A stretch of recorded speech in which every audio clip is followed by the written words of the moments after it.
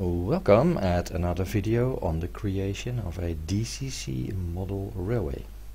In the previous video we had a look at how to create routes and use routes with the program called iTrain.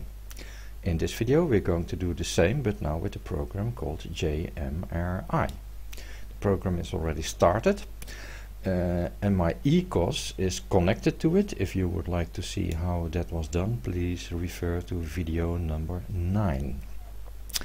The screens are all quite small. I can enlarge this and zoom in, and let us first have a look at how to make a drawing of your layout.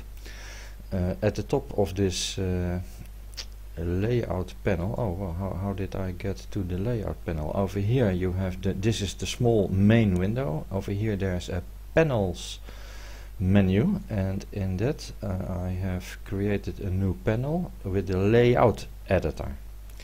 There are two other editors, but I don't bother with them, because they are a bit archaic to work with. The layout editor is the best of the three. Okay, that creates a new panel, an empty one, and once you have that, then you can make a drawing. It is not really as nice as the iTrain user interface. It is a little bit more old-fashioned, but it does the job. At the top you have a toolbar with all the types of icons you can draw on the board, and for instance, if I would like to draw a turnout, then I have to go over here and click a right hand turnout. Well, let me zoom in because it's probably invisible. Over here I can click a right hand turnout. I don't know if my cursor is now with the zooming in the right position. And also over here I can add a name out of a table of all the available turnouts. We will have a look at that in a minute. Let's not give a name right now, but let's just place this turnout over here. For some reason the designers decided you have to shift click to place something, so I shift click right now, and there is our right hand turnout. You can move these anchor points by right clicking your mouse and then move them. And as you can see, you can play a little bit with that. And okay, this is nice. How come that this snaps to grid? Well, that's simply a menu choice that you can make here in the layout editor options menu. I have checked snap to grid with adding and with moving. Alright, let's lay some track. And for that I need first to place some anchor points, so let me select anchor point over here.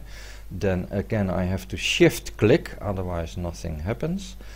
And then I have two anchor points, and now I can lay track, a track segment over here. And again I have to do shift click to lay this track.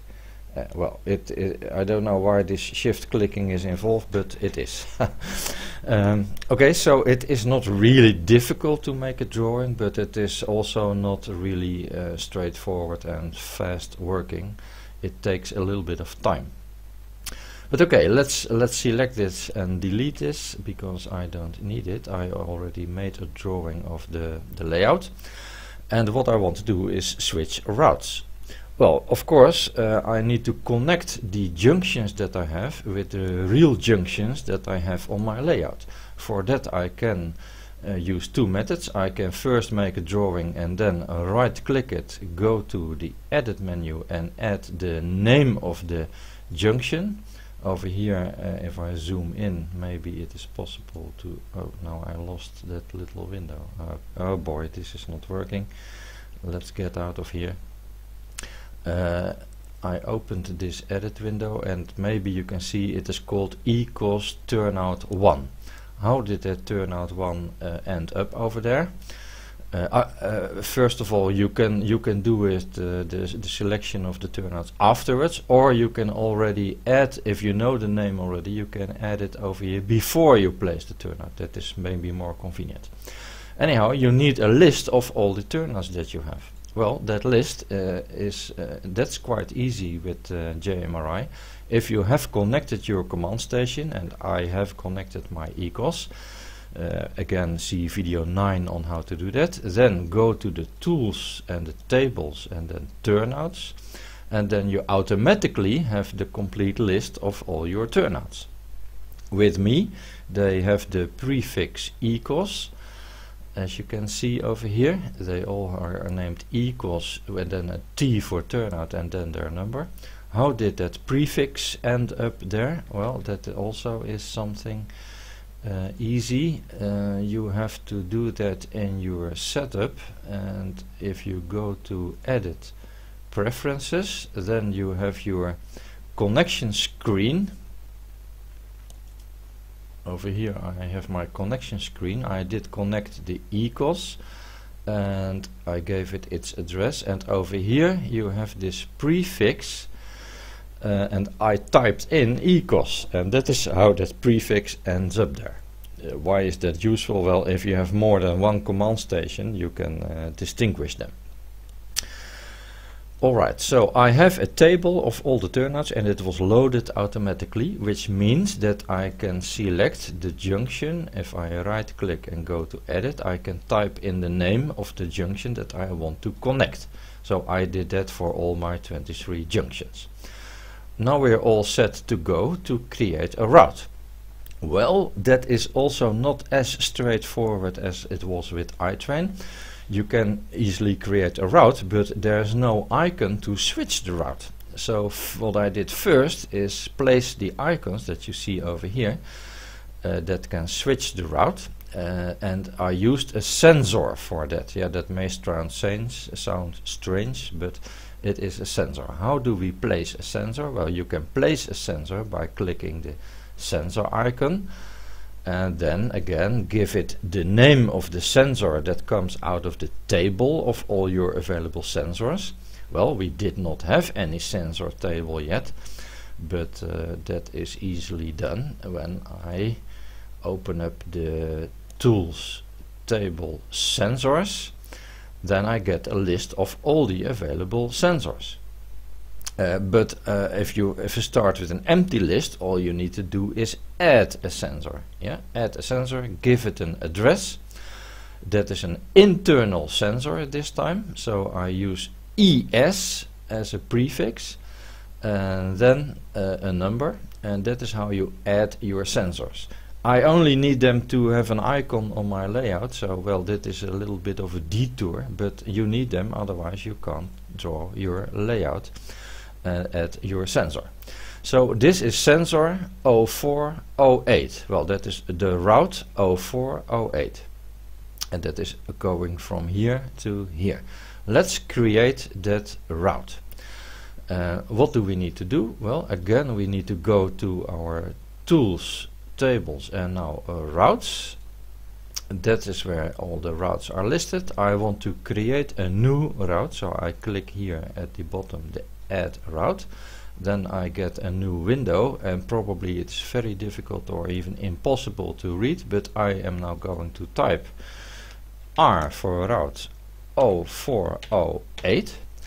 What do I need to do? I need to select all the junctions that I want to switch in that route. Well, I know from heart that, or I know without looking at the drawing, that I need to switch junction 6 to, I click it over here, junction 6, and I need it to be thrown. And that's all the junctions I need for this route. So I'm done. But if you need more junctions, well, you can select all of them and set if they are thrown or not thrown. Let's zoom in again so that also it is visible on the video. What I did now is select ECOS junction T6, and I set it to thrown, as you can see over here. Well, now I need to also select which icon does the switching. Well, I made that sensor, so I am going to have a look in this list, and yeah, over here I have my sensor 0408, so that is the one that is switching the route. And also I want that same sensor to display the color, is if it's yellow if it is active or gray if it is not active. So I have to select it over here again. This says enter the sensor that activates when the route is correct. So that is just for visuals.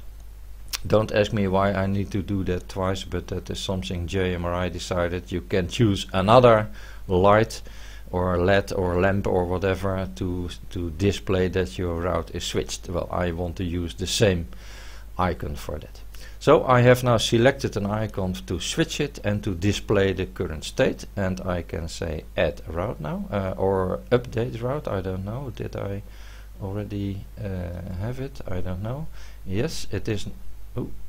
It is now over here somewhere. 0408, yes, there it is. So I now do have this route. Let's have a look if it works. This panel looks ugly because I am in edit mode, so I'm going to leave edit mode. Well, as you can see, my light is yellow, which means my route is correctly switched. Yes, that is correct. If I switch it off and I switch this junction by hand, then I can now switch my route over here.